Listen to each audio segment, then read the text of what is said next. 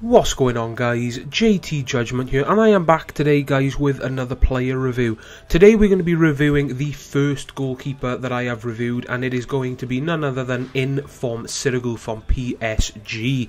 Carface stats are, guys, obviously 84 rated, 87 diving, 89 reflexes, and 86 positioning being his standout stats, 82 handling, 50 speed, and 73 kicking. So all round Cardface stats are pretty beast, guys. I mean, he's got great diving, reflexes and positioning, and that's exactly what I personally look for in a keeper. I mean, speed and kicking are always nice to have, but the diving, reflex and positioning are the first stats that I look at.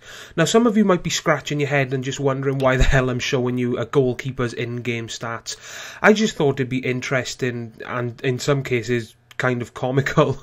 I just thought it'd be interesting just to throw it in the video. I mean, I've done it in every player review I've done so far. I'm going to do it with every player review in the future, and I just don't see no reason why I should change doing it just because he's a goalkeeper, guys. So this is the team I'm using him in. It's a Brazilian / Italian team, and as you guys can see, I've got Inform Chiellini as a right centre back. Now what I would like to do, guys, is if you guys would like to see me do a player review on him, be sure to leave a like on this video. I'd really appreciate it, and it would also show me how many guys would like to see me do a player review on him. So let's get back to the review on Sirigu. Sirigu's a pretty damn good goalkeeper. I mean, his diving and reflexes are pretty good, guys. He does make a lot of mistakes, though. I mean, 87 diving and 89 reflexes, you kind of expect a lot from stats like that. He doesn't really perform as well as those stats would suggest. I mean, like I just said, from 87 diving and 87 reflexes, I would expect a lot. But sometimes this guy doesn't perform that well. Don't get me wrong, he's a fantastic keeper. He makes some outstanding saves.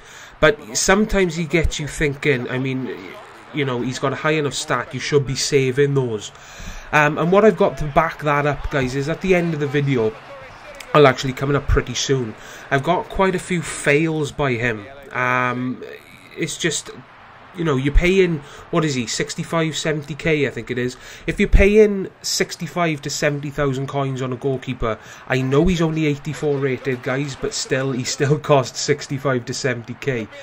I expect the keeper to be pretty spot on. I mean, I expect him to make a few mistakes. I mean, what keeper in the game doesn't make mistakes? I mean, I even expect Team of the Year Casillas to make mistakes, guys. Every keeper is going to make mistakes. But if you're paying a certain amount of coins for a goalkeeper, I expect him to make, you know, the more expensive he is, I expect the less mistakes. But obviously Inform Sirigu did slightly surprise me by making a few more mistakes than I would have liked him to. So have a look. You've just seen a lot of pretty decent saves, guys. So let's have a look at some fails. What he seems to do a lot is he saves them with a pretty awesome reflex save. Like, look at this one. He's got really good reflex save, but it just happens to bounce in front of their player, and he does that a lot. That's one of the mistakes that he seems to do all the time. Another one of his mistakes is that his handling is pretty poor. So, you know, obviously from those reflex saves, his handling isn't good enough to keep the ball in his hands.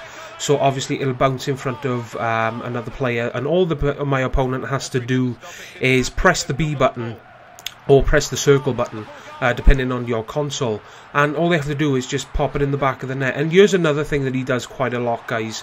It's just simple mistakes, simple annoying mistakes, guys. So let's have a look at my final thoughts on Inform Sirigu. His strengths being that he has got good speed. For 50 speed, guys, he does get off the mark relatively quickly. He's got a long, strong and accurate throw. So whenever he gets his hands on the ball, guys, he will distribute it very well. I mean, most of the time he throws the ball halfway up the pitch. I mean, it is crazy some of the throws this guy comes up with. He is a great long shot stopper. Now, I know that there was a long shot that one of my opponents took that he actually scored from, but that was the only one. Every other one he stopped relatively great, and, you know, he's done an all-round great job at stopping long shots for me. 73 kicking, but he does have relatively good kicking. And as I've said multiple times already, guys, not brilliant diving or reflexes, but decent. Let's have a look at his weaknesses now, guys. He makes a lot of mistakes. Like I've said, guys, he does make a lot more mistakes than I would like him to. 86 position on the card, he doesn't feel like it. I mean, multiple times in game, he has had me thinking to myself, hang on a minute, mate, you've got 86 position, and what the hell are you doing there? You know, it just has me scratching my head a lot of the times, guys.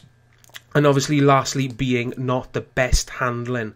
So the question on everybody's mind right now, guys, is he worth it?